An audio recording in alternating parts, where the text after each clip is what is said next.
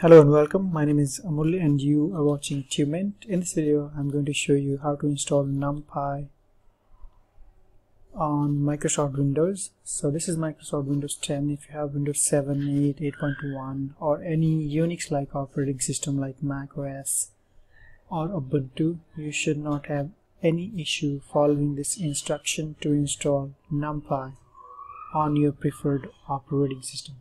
So the only requirement you have is you need to have Python installed on your system.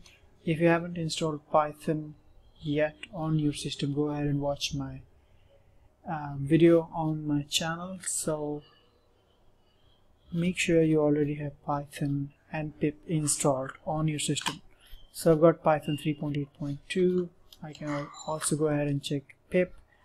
I've got pip 20.0.2, and so once you have these two, to install numpy you simply say pip install numpy and hit enter. So you can see numpy is already installed on my system. If you do not have numpy installed, it's going to take some time and it will go ahead and download numpy and then it will install it. So to check whether numpy is installed on your system, you simply have to get into this Python interactive shell and then you simply say import numpy, and this is completely optional as np. And now if you do not get any error, that means your numpy is installed. So let's quickly go ahead and try to create an array using numpy. So I'm going to store this new array in